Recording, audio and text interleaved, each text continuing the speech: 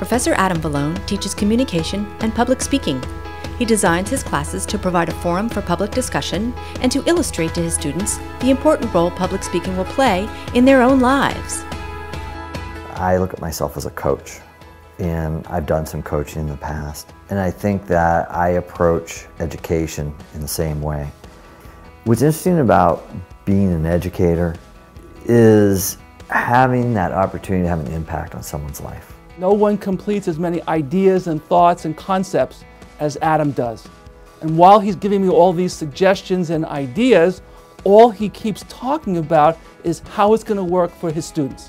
When you walk into his classroom, you can see in his teaching style that he's always making those real-world connections with the students. And the students really, truly appreciate that, because once they graduate, they realize that that speech class was a very important part of their curriculum.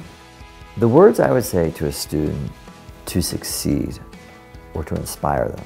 Students often get down on themselves when something goes wrong in their life, then I need to quit everything. And so if more people take the tough moments and you work at that, then it really makes you a better person. Something I will always remember about Professor Vellone is how outgoing and how unique he is in his class. He is a very fun teacher to be around with, and he made the class enjoyable most of all. Professor Vellone's class is probably one of the most important classes and fun classes I've taken here at MVC so far.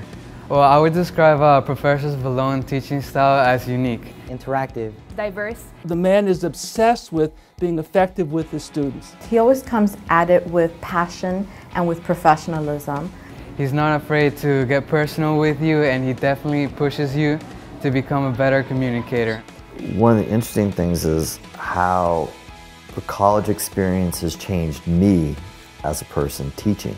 A lot of times when students are starting out college, they don't necessarily understand, well, why do I take this class and why do I have to take that class?